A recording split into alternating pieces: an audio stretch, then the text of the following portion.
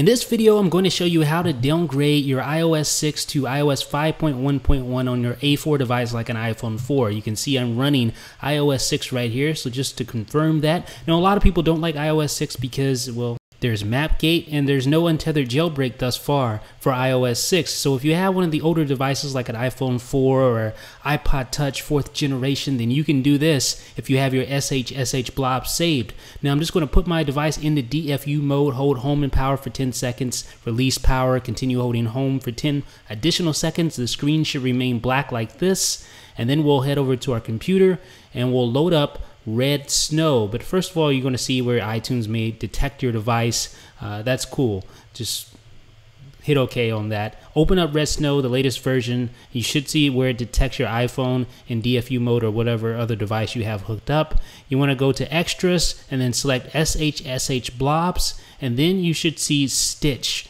at the very bottom. Now, as you can see here, I have my SHSH blob for iOS 5.1.1. This is for my iPhone 4. So just keep that in mind. You will need your SHSH blob. If you don't have it locally on your computer, that's okay. You can get it from Cydia if you have it stored on Cydia, which hopefully you do. If you don't, obviously you cannot downgrade. Now, you also need your iOS 5.1.1 firmware file for your device, so have that as well. So just have your SHSH blob if you have that locally, and also your firmware file in the same folder. Head over to Red Snow again, click on Stitch like we said earlier, and then you can select your IPSW here. So go ahead and select that. Here's the IPSW, the firmware file for 5.1.1. Select that. It should recognize it, tell you what it is, the build for iPhone 3.1. And now you want to select local because I have my blob saved locally. If you don't, you can select Cydia and it'll try to pull it from Cydia. So you have some options there. So now what it's doing is it's combining the two to create one new IPSW, a custom IPSW that stitches your blob together with the firmware file so that you can actually use this to restore to an older firmware, even though Apple is no longer signing iOS 5.1.1, which is really cool. So here is the blob stitching confirmation that it's complete.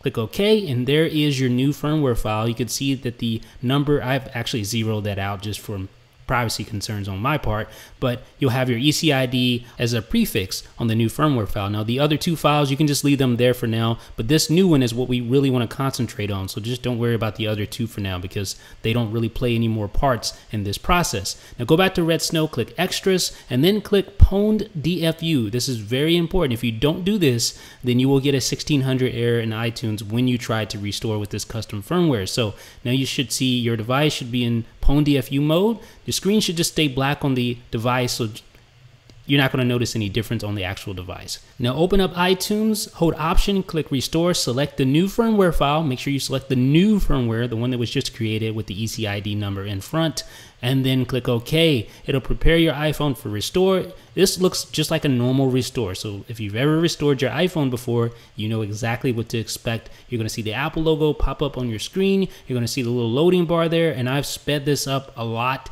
just to get through this because this is very time consuming. It takes a while to restore an iPhone or an iPod Touch for that matter. So just wait until that loading bar goes all the way across. You'll see this and then followed by a little error message in iTunes. So I'm going to show you that error message. It's going to be like a -1 error. It says the iPhone could not be restored. An unknown error occurred, -1. Don't worry about that. You're going to see your device look like this, connect to iTunes. Don't sweat it. I'm going to show you how to fix this problem. The first thing you want to do is just close out of iTunes. Just click OK here, close that out. Open up Red Snow, click Extras, and then click Recovery Fix. You should see this screen right here.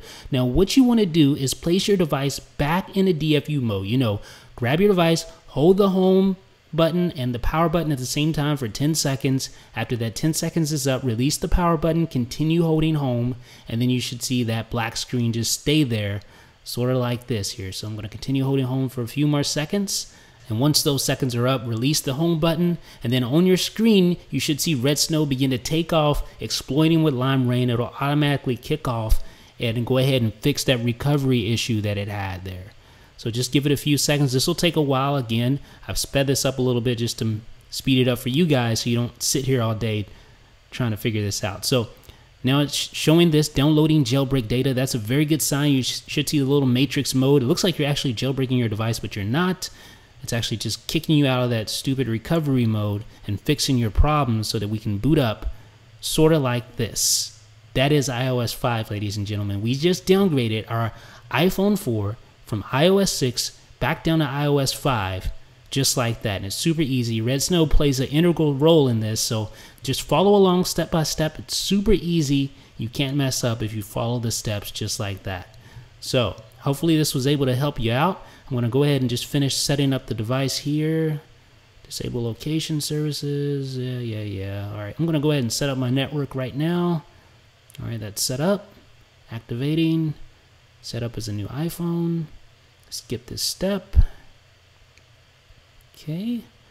Agree. Don't send. Next. Start using iPhone. There we are. Ladies and gentlemen, back on iOS 5.1.1, so feel free to use Google Maps if you want to do that, if you hate the new Maps app. But just to prove it to you, general, about, bam, 5.1.1. Hope this was able to help you out, ladies and gentlemen. Make sure you check out iDownload Blog for more details. This is Jeff with iDownload Blog.